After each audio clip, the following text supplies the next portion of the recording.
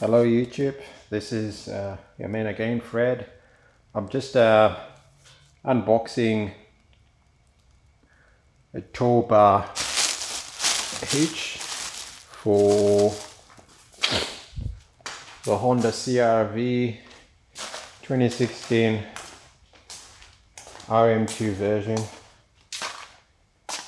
As you can see, this car doesn't come with a tow bar attached. So I went ahead and ordered a tow bar from my supplier in the US, and it's just arrived today. So I'm unpacking it at the moment, just making sure we've got all the parts, fixing bolts, and see if there are any instructions attached. So I'm just going to pop this somewhere so that we can see what's going on.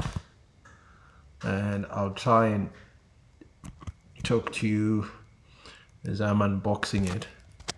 I don't have a phone stand, so it's pretty much going to be me talking out of the camera and just peeling away at some of this cling film. The packaging itself isn't very good. As you can see, it already come undone before it actually reached me, and I think they can do a little bit better in terms of packaging, just because of the distance this thing has to travel just to get here. I'm not sure if you can see this, or if this is going to be clear on the camera. Let's just check that out. No, it's not going to be there. But if I zoom in on that, you can see already there are a couple of chips, paint that's been lost, and I'm not sure if this is how it's left the factory or has this happened in transit.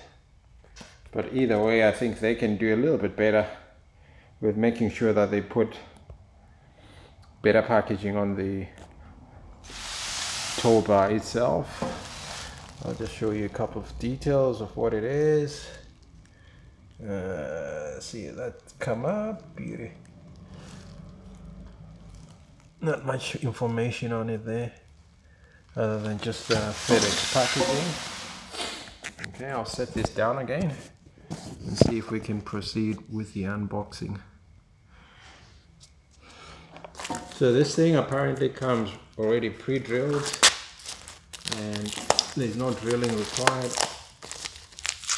in terms of all the locator holes have been marked and pre-drilled.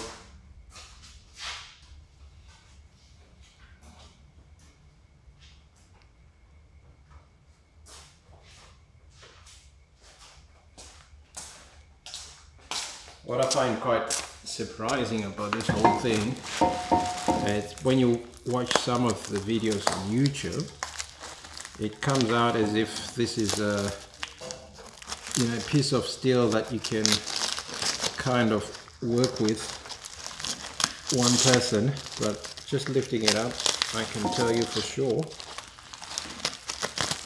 this is no way going to be an easy task for one person.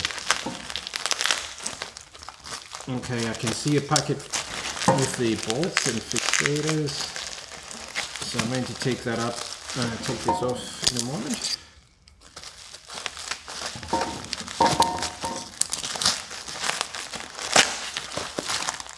And for those of you that are watching this and wondering what is this guy doing, I'm not a technical person. I don't work in a garage.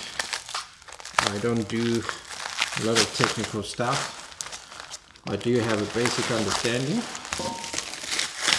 I don't possess any specialist tools. So if you see me using second-rated materials, it's just what I have, and for most of the times it works pretty well for me. So I'll just show you what's come in the package. So I have something here,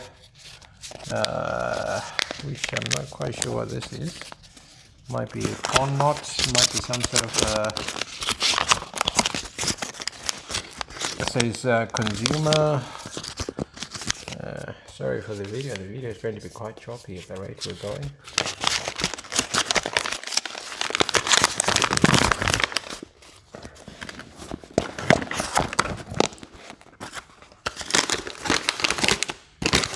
So what this is consumer information. Consumer information, okay.